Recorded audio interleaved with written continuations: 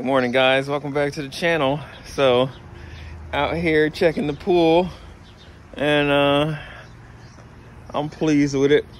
Yeah, I got some wrinkles. I don't care. Fact is, the new liner is in.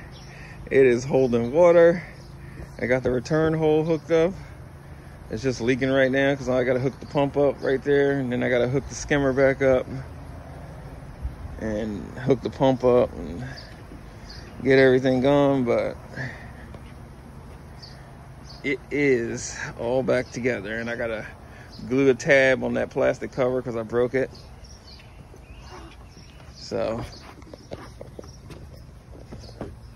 pleased with the results.